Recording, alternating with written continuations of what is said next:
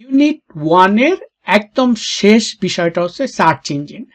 এই ক্ষেত্রে একটা জিনিস আমি বলে রাখি, সেটা হচ্ছে এই যে আমরা ইউনিট 1 এর বিভিন্ন বিষয়গুলো নিয়ে আমরা পড়লাম, জানলাম, এবং আপনারা যে লেকচারগুলো শুনলেন এই ম্যাটেরিয়ালসগুলো সব আমার যে ওয়েবসাইট রয়েছে enamulhaq.co.uk, ওখানে গেলেই আপনারা ডাউনলোড করতে পারবেন। ওখানে একটা বিশেষ পাতা রয়েছে, যেই পাতায় আমি computer science basics, computer SC for নন-CSE শিক্ষার্থীদের, ওখানে একটা পেজ রয়েছে যেখানে সবকিছু পিডিএফ ফাইলগুলো আপনারা সেখান থেকে ডাউনলোড করতে পারেন। সার্চ ইঞ্জিনে প্রথমে আমরা জানি যে সার্চ ইঞ্জিনটা কি। তাহলে সঠিকভাবে যদি আমরা বলি যে সার্চ ইঞ্জিন হচ্ছে একটা সফটওয়্যার প্রোগ্রাম, যেটা আমরা ইন্টারনেটের একটা ব্রাউজার, ইন্টারনেটের মাধ্যমে ব্রাউজার ব্যবহার করতে পারি। এবং এই যে সার্চ ইঞ্জিনের কাজ হচ্ছে, এই প্রোগ্রামটার কাজ হচ্ছে আপনার কাঙ্ক্ষিত একটি তথ্য, আপনি যেটা চাচ্ছেন সেটা আপনার কাছে নিয়ে আসা, এবং সেই তথ্যটা খুঁজে বের করে আনবে বিভিন্ন ওয়েবসাইটের বিভিন্ন পেজগুলো থেকে। ওকে, সো ইন্টারনেটে থাকা যে ইনফরমেশন, যে ডেটাবেসগুলো রয়েছে, এগুলো থেকে আপনি যেই জিনিসটা চাচ্ছেন সেই জিনিসটা আপনার কাছে খুঁজে বের করে আনাই হচ্ছে সার্চ ইঞ্জিনের কাজ। ওকে, আমরা গুগল হয়তো সবাই ব্যবহার করেছি, আমরা গুগল ছাড়া এখন চলতেই পারি না, কারণ গুগল ব্যবহার করে আমাদেরকে সবকিছু এখন শিখতে হয়, সবকিছু খুঁজতে হয়, ইন্টারনেটে কিছু খুঁজতে হলে গুগল ব্যবহার করতে হয়। সো প্রত্যেকটি প্রশ্নকে ওয়ার্ল্ড ওয়াইড ওয়েবের মধ্যে সার্চ করা হয়। আপনি যা কিছু শিখতে চাচ্ছেন, যা কিছু জানতে চাচ্ছেন, যা কিছু আপনার প্রয়োজন হচ্ছে, এগুলো আপনি সার্চ ইঞ্জিন ব্যবহার করে জানতে পারতেন। তো আগেকার সময় আমরা যেটা দেখেছি, প্রশ্ন থাকলে আমরা আশেপাশে জিজ্ঞেস করতে হতো। ওকে, আমাদের অন্য কোনো উপায় ছিল না, আমরা কারোর জন্য অপেক্ষা করতে হতো, কোনো টিচারের কাছ থেকে জিজ্ঞেস করতে হতো। তারপরে এখন আমরা ইন্টারনেট ব্যবহার করে, মোবাইল ব্যবহার করে, গুগলের সার্চ ইঞ্জিনের মাধ্যমে সবকিছু জানতে পারছি। সো এটাই হচ্ছে আসলে সার্চ ইঞ্জিন। সো অনুসন্ধান ইঞ্জিন যদি আমি বাংলায় অনুবাদ করি, তাহলে একটা হবে অনুসন্ধান ইঞ্জিন ব্যবহারকারী বিভিন্ন ধরনের কিওয়ার্ড ব্যবহার করে আপনি বিভিন্ন ধরনের বিষয়বস্তু ইন্টারনেট থেকে আপনি অনুসন্ধান করে নিয়ে আসতে পারেন। যদিও আমরা দেখতে পারি যে অনেকগুলো অনুসন্ধানের বা সার্চ ইঞ্জিন রয়েছে, এর মধ্যে সবচেয়ে পপুলার যেটা আমি আগে বললাম, এটা হচ্ছে গুগল। সো আপনি গুগলকে বিভিন্ন ধরনের প্রশ্ন করলে পরে সেই প্রশ্নগুলোর উত্তর হাজার হাজার কোটি হাজার পেজ থেকে সে খুঁজে নিয়ে আসছে। সো ব্যবহারকারীর অভিজ্ঞতা উন্নত করতে সার্চ ইঞ্জিন প্রায় তাদের অ্যালগরিদম, যে প্রোগ্রামগুলো ফলাফল র্যাঙ্ক করে, তা পরিবর্তন করে। ফলে আপনি যদি দেখেন, আপনি গুগল ব্যবহার করে কোনো একটা কিছু যখন সার্চ করবেন, তখন দেখবেন যে কয়েকটা বিষয় আপনি সার্চ করতে থাকলেই গুগল বুঝে ফেলে যে আপনি কোন বিষয়টা খুঁজছেন। ফলে সে পরবর্তীতে আপনি সার্চ করার আগেই সে সার্চ অ্যাহেড যেটা বলে, সেটা হচ্ছে আপনি যখন কোনো একটা সার্চ করবেন, সে আগে থেকেই ওই যে জিনিসগুলো আপনার মাথা থেকে আসতে পারে এই ধরনের চিন্তা করে সে আপনার জন্য সার্চ করার যে কিওয়ার্ডগুলো সামনের দিকে নিয়ে আসছে। এবং এর জন্য যেই ধরনের পদ্ধতি ব্যবহার করে, যে অ্যালগরিদম ব্যবহার করে, সেটা হচ্ছে কৃত্রিম বুদ্ধিমত্তা, আর্টিফিশিয়াল ইন্টেলিজেন্স, এবং গুগল যেগুলো শিখে তাকে বলে মেশিন লার্নিং। এগুলো আমরা অন্যান্য ইউনিটে বিস্তারিত দেখব। এখানে আমরা এই যে ভিজুয়ালাইজেশনটা রয়েছে, এখানে আমরা দেখতে পাচ্ছি যে ইনফোসিস, তারপরে আলতাভিস্তা, গুগল, ইয়াহু, বিভিন্ন ধরনের সার্চ ইঞ্জিন বিভিন্ন সময়ে বিভিন্ন ক্ষেত্রে ব্যবহৃত হয়েছিল। এবং এই যে সার্চ ইঞ্জিনগুলোর একটা রেভলিউশন আমরা দেখতে পারি যে গুগল, সাফারি, এফেক্টিভ সার্চ ইঞ্জিনের মধ্যে গুগলের বিশেষ করে জনপ্রিয়তা বেশি, কারণ তার যে শক্তি, তার যে ক্যাপাসিটি, সেটা হচ্ছে অন্যান্য সার্চ ইঞ্জিনের চাইতে অনেক বেশি। কারণ সে, আপনি যেটা খুঁজছেন, সে অনেক কাছের, খুব ক্লোজলি ম্যাচড রেজাল্ট আপনার সামনে নিয়ে আসে। এবং সার্চ ইঞ্জিনের ব্যবহার করার জন্য সার্চ ওয়ার্ডগুলো যেগুলো আপনি সার্চ করবেন, যে সমস্ত জিনিসগুলো আপনি খুঁজবেন, তার জন্য বিভিন্ন ধরনের সাইন ব্যবহার করতে পারেন। যেমন ধরেন কোটেশন মার্ক থাকলে আপনি বুঝাবেন যে আপনি এক্স্যাক্টলি এই জিনিসটা আপনি সার্চ করছেন, এর বাইরে আপনি কিছু চাচ্ছেন না। তারপর আপনি প্লাস সাইনটা ব্যবহার করতে পারেন, ক্যাট প্লাস শিপস, তার মানে আপনার সার্চ রেজাল্টে বিড়াল এবং ভেড়া কিংবা ছাগল এই ধরনের কোন একটা সার্চের রেজাল্ট আপনার সামনে নিয়ে আসবে।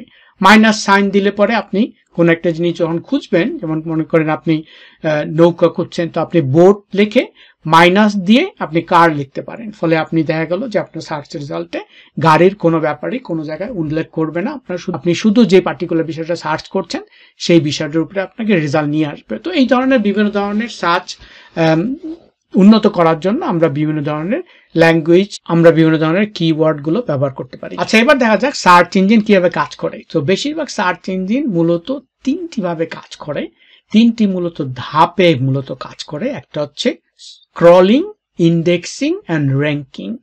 ক্রলিং হচ্ছে সার্চ ইঞ্জিনগুলো ইন্টারনেট ঘেটে যে স্পাইডার বট বা ক্রলার নামে যে পরিচিত প্রোগ্রামগুলো ব্যবহার করে, বট হচ্ছে ছোট্ট একটা প্রোগ্রাম, স্পাইডার, এগুলো ওরা ব্যবহার করে বিভিন্ন ধরনের পেজ ইন্ডেক্স করে রাখে, অলরেডি এক জায়গায় জড়ো করে রাখে। তারপর ইন্ডেক্সিং হচ্ছে যে কিওয়ার্ডের মাধ্যমে বিভিন্ন ওয়েবসাইটের বিভিন্ন বিষয়বস্তু শ্রেণীবদ্ধ করা হয়। এবং এসইওর ব্যাপারটা আমরা আরেকটু পরে দেখবো না। এসইও হচ্ছে সার্চ ইঞ্জিন অপটিমাইজেশন। আপনি যখন একটা ওয়েবসাইট বানাবেন, ওয়েবসাইটে আপনি কি লিখছেন সেই লেখাগুলো সার্চ ইঞ্জিনে যাতে সহজে সার্চ করলে মানুষ আপনার ওয়েবসাইটটা পেতে পারে, তার জন্য যে ধরনের কিওয়ার্ডগুলো আপনি ব্যবহার করবেন। সো ইন্ডেক্সিং এর কাজ হচ্ছে যে এই যে ওয়েবসাইটে বিভিন্ন ধরনের কিওয়ার্ডগুলো থাকে, এগুলো সুন্দরভাবে গুছিয়ে মানুষের সামনে সুন্দরভাবে উপস্থাপনা করার জন্য যে ইঞ্জিনিয়ারিং প্রসেসটা, এই প্রসেসটাকে ত্বরান্বিত করা। এছাড়া র্যাঙ্কিং, সো অনুসন্ধানে যে সমস্ত সার্চ রেজাল্ট আপনি আপনার সামনে নিয়ে আসবে তার আবার একটা র্যাঙ্কিং হয়, এবং এই র্যাঙ্কিং গুলো হচ্ছে আপনার কিওয়ার্ডের ডেন্সিটি, ঘনত্ব, আপনার কতখানি ভারিত্ব, কিওয়ার্ডটা আপনার সাইটে কতখানি এটার প্রভাব ফেলবে, কত গতিতে স্পিডে আপনার এই জিনিসগুলো আপনার ক্রেতা, যেই ধরনের গ্রাহক রয়েছেন যে অনুসন্ধান করছেন তার সামনে তৈরি করে নিয়ে আসতে পারে। আপনার রিলেভেন্সি, আপনার এই যে কিওয়ার্ডটা ব্যবহার করছে, এই কিওয়ার্ডটা আপনার সাইটের যে কন্টেন্টটা রয়েছে, কন্টেন্টের প্রতি কতটুকু রিলেভেন্ট, কত কাছাকাছি আপনার সার্চ রেজাল্টের কাছে চলে যেতে পারে, এই উপরে ভিত্তি করে আপনার বিভিন্ন ধরনের রেজাল্ট আপনার সামনে নিয়ে আসে। সো আমরা দেখলাম যে সার্চ ইঞ্জিন কাজ করার জন্য তিনটি ধাপ রয়েছে। একটা হচ্ছে ক্রলিং, আরেকটা হচ্ছে ইন্ডেক্সিং, এবং আরেকটা হচ্ছে র্যাঙ্কিং। জনপ্রিয় সার্চ ইঞ্জিন যেটা আমি বললাম আগেই, আমরা গুগল সম্বন্ধে আলাপ করেছি যে গুগল হচ্ছে পৃথিবীর সবচেয়ে বড় সার্চ ইঞ্জিন। এই ওয়েবসাইটের ঠিকানা আপনারা জানেন, google.com। এছাড়া বিভিন্ন লোকাল ল্যাঙ্গুয়েজও গুগলের ব্যবহার রয়েছে। গুগল ছাড়া আজকাল সার্চ করার ব্যাপারটা চিন্তাই করা যায় না। আমরা সার্চ করার জন্য যদি কোনো কিছু চিন্তা করতে চাই তাহলে আমরা google.com-এ যাই এবং ওখান থেকে আমরা সার্চ করি। এরপরে আমরা বিং রয়েছে, মাইক্রোসফটের সার্চ ইঞ্জিন। 2009 সালে এর কার্যক্রম শুরু হয়, যেটা এখন ইন্টারনেট এক্সপ্লোরার যেটা মাইক্রোসফট শুরু করেছিল এটা এখন বন্ধ হয়ে গিয়েছে। ইয়াহু একসময় খুবই জনপ্রিয় ছিল এবং এখন ইয়াহুর জনপ্রিয়তা অনেক কমে গিয়েছে। এরপরে বাইডু রয়েছে, চীনা ভিত্তিক বিশেষ করে চাইনিজ সার্চ ইঞ্জিন বলা যায়, যেটা বাইডু। এছাড়া ডাকগোটা জনপ্রিয় কারণ হচ্ছে এটা আপনাকে প্রাইভেটলি আপনার প্রাইভেসি রেখে আপনাকে সার্চ করতে দেয়। এছাড়া রয়েছে ইয়ানডেক্স, এটা হচ্ছে রাশিয়ান একটা সার্চ ইঞ্জিন যেটা রাশিয়াতে খুবই জনপ্রিয়। এছাড়া আপনার ask, search AOL, web crawler, ডকপাইল, বিভিন্ন ধরনের স্পেসিফিক সার্চ ইঞ্জিন রয়েছে। জনপ্রিয় সার্চ ইঞ্জিনের মধ্যে আমরা আরো দেখতে পারি যেটা 92.47% মার্কেট শেয়ার রয়েছে গুগলের। এরপরে 1.71% রয়েছে বিং। এখন আমরা ডান দিকে যদি দেখি, যে আমরা ওই ছবিটার মধ্যে দেখতে পাচ্ছি যে ছবি সার্চ করার জন্য গুগল, ইয়াহু, ফ্লিকার এবং আস্ক এবং লাইভ সার্চের জনপ্রিয়তা। মিউজিকের জন্য last.fm, প্যান্ডোরা, জগলি। এছাড়া ইউটিউব ভিডিওর জন্য AOL ভিডিও। বিভিন্ন ধরনের স্পেশাল সার্চের জন্য বিভিন্ন ধরনের ওয়েবসাইটের বিভিন্ন ভাবে গুরুত্ব রয়েছে, যদিও ওভারঅল সার্চ আমরা গুগলের মাধ্যমে করে থাকি। স্পেসিফিক সার্চের জন্য আমরা এগুলো ব্যবহার করতে পারি। ফাইন্যান্সের ক্ষেত্রে আমরা ইয়াহু ফাইন্যান্স, CNN মানি, ফর্বসের রয়েছে। জবসের জন্য বিভিন্ন স্পেসিফিক সাইট রয়েছে। ইনডিডের জনপ্রিয়তা আমরা জানি, সিম্পলি হায়ার্ড। এছাড়া মনস্টার একসময় খুবই জনপ্রিয় সার্চ ইঞ্জিন ছিল জবের জন্য।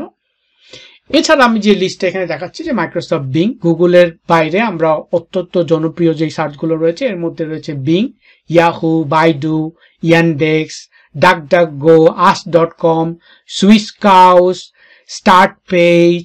এছাড়া আমি আরো অনেক সার্চ ইঞ্জিন রয়েছে যেগুলো আমি এখানে দিয়েছি, আপনারা এই ম্যাটেরিয়ালগুলো ডাউনলোড করলে পরে আপনারা এই নিয়ে বিস্তারিত জানতে পারবেন। সার্চ ইঞ্জিন কিভাবে কাজ করে, তো আমরা যে দেখেছি সার্চ ইঞ্জিনের যে 3টি স্টেপে কাজ করে, 3টি স্টেপের মধ্যে অন্যতম স্টেপ হচ্ছে যে ইন্ডেক্সিং। ইন্ডেক্সিং এর জন্য গুরুত্বপূর্ণ যে বিষয়টা আমরা এখানে দেখবো সেটা হচ্ছে এসইও, সার্চ ইঞ্জিন অপটিমাইজেশন।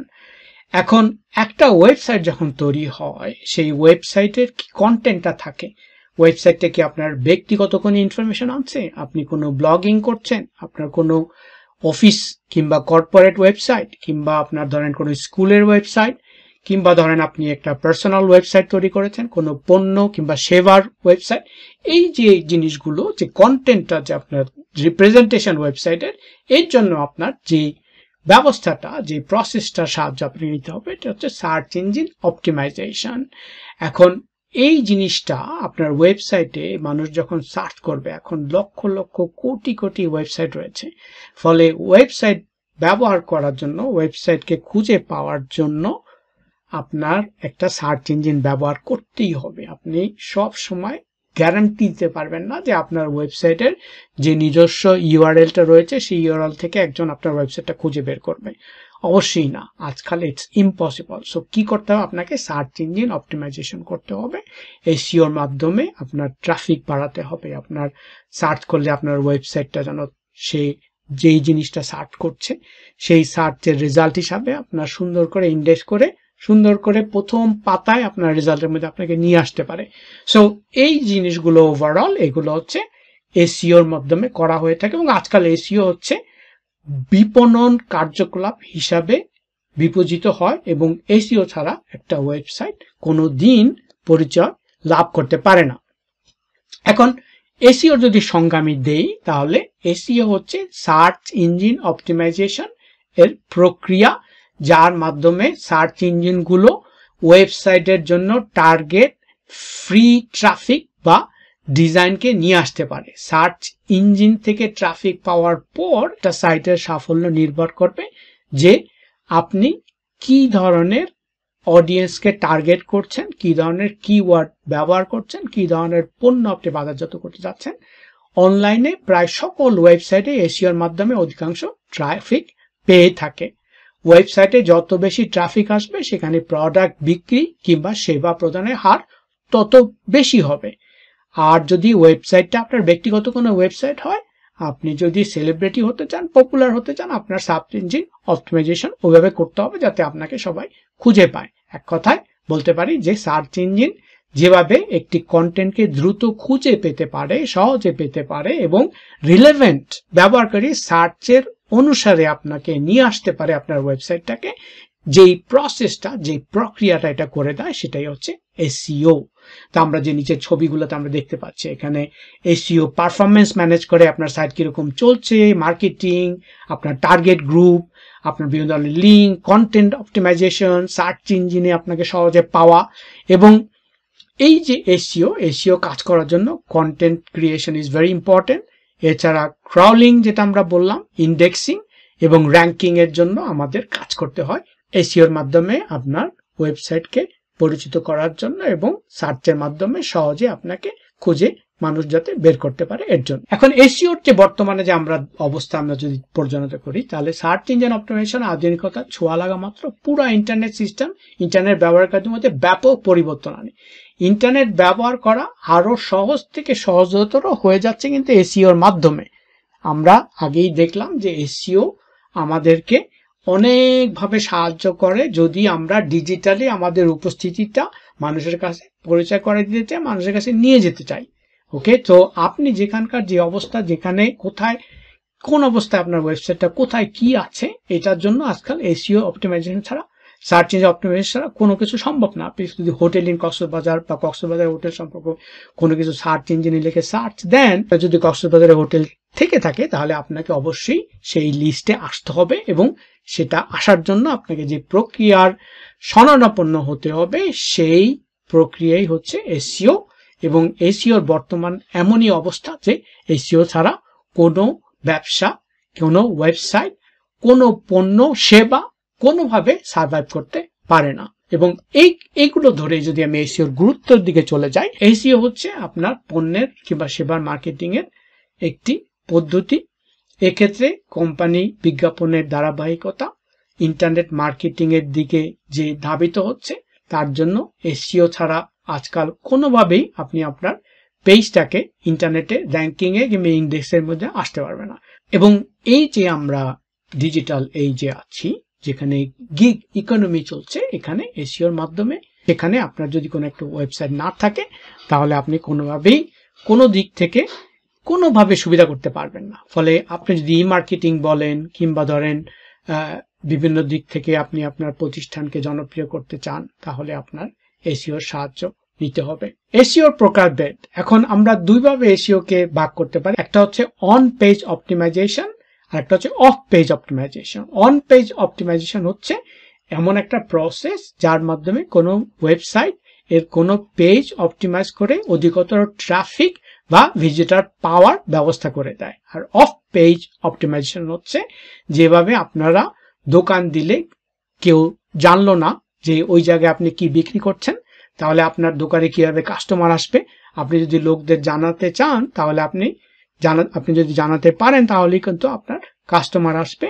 এই প্রচারণা চালালে এটাই আমাদের এসইওর দৃষ্টিকোণ থেকে এটা হচ্ছে অফ পেজ এসইও। আসলে আমরা অফ পেজ এসইও নির্দিষ্ট কোনো সংজ্ঞা দিতে পারি না, কারণ একটি তর্ক সাপেক্ষ, highly debated. Of page optimisation বলতে আমরা মূলত এটাই বোঝাই যে আমরা কোনো ধরনের অপটিমাইজ করি নাই, কোনো ধরনের উন্নত করি নাই আমার পণ্য কিংবা আমার সেবাকে আমার সার্চ ইঞ্জিনের মাধ্যমে সহজলভ্য করা।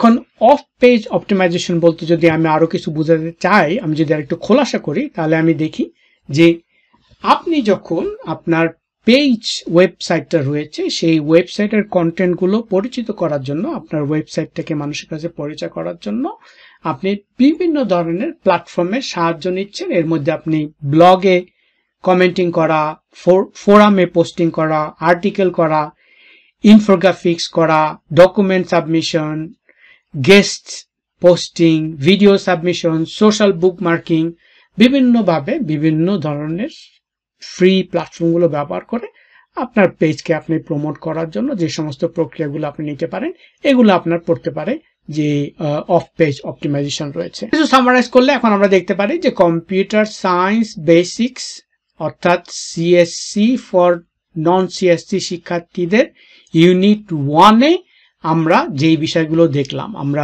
কম্পিউটার সায়েন্স ফান্ডামেন্টালস যেগুলো দেখছিলাম, computer science, computer scientist, computer system, network, internet, আমরা কম্পিউটার আর্কিটেকচার দেখেছি, আমরা সফটওয়্যার হার্ডওয়্যার দেখেছি, অপারেটিং সিস্টেমগুলো দেখেছি, এই যে অ্যাপ্লিকেশনগুলো, সোশ্যাল নেটওয়ার্কিং, সার্চ ইঞ্জিন, এগুলো সব কিছু মিলে আমাদের ইউনিট 1 শেষ হয়ে গেল।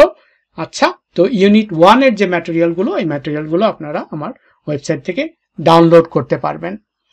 এখন আমরা সামারাইজ করি যে আমরা কি কি শিখলাম ইউনিট 1-এ। কম্পিউটার বিজ্ঞান এবং প্রকৌশল, কম্পিউটার বিজ্ঞানের সংজ্ঞা, CSC versus CSE, computer science, computer scientist, computer human computer interaction, computer বিকাশের ইতিহাস, আর্কিটেকচার, বিভিন্ন প্রজন্ম, কম্পিউটারের বৈশিষ্ট্য, hardware, software, operating system, computer গুরুত্ব, সামাজিক যোগাযোগ মাধ্যম, সার্চ ইঞ্জিন। তাহলে আমরা যদি আবার একটু ঘুরে দেখি শেষ পর্যন্ত, সেটা হচ্ছে আমরা ইউনিট 1-এ আমরা শেষ করলাম কম্পিউটার সায়েন্স ফান্ডামেন্টালস। ইউনিট 1 ছিল কম্পিউটার সায়েন্স ফান্ডামেন্টালস। ইউনিট 2 যেটা আমরা পরবর্তীতে শুরু করবো ইনশাল্লাহ, এখানে আমরা ডেটা এবং অ্যানালিসিস শিখবো। ইউনিট 3 হবে সফটওয়্যার ইঞ্জিনিয়ারিং, ইউনিট 4 হচ্ছে algorithm and programming, unit 5 universal programming principles, R unit 6 হবে ডিজিটাল লিটারেসি। আবার কথা হবে ইনশাল্লাহ ইউনিট 2-তে। ভালো থাকবেন এবং এগুলো ভালো মতো কভার করেন, কারণ আমরা ইউনিট 1 করার পর আমি অলরেডি আপনাদেরকে কয়েকবার বলেছি যে আমি বাংলাদেশের মজারো.com-এর সাথে আলাপ করছি। যারা এই কোর্সটা সম্পূর্ণভাবে কমপ্লিট করতে পারবেন তাদের পরীক্ষা দেওয়ার ব্যবস্থা তারা করবে। সো আমরা ইউনিট 1টা আমরা চেষ্টা করব এখন ইউনিট 1-এর পর আমরা একটা লাইভ সেশনে যেতে, ওখানে এগুলো বিস্তারিত ঘোষণা করব। Thank you very much. আমার জন্য দোয়া করবেন, ভালো থাকবেন, ফি আমানিল্লাহ।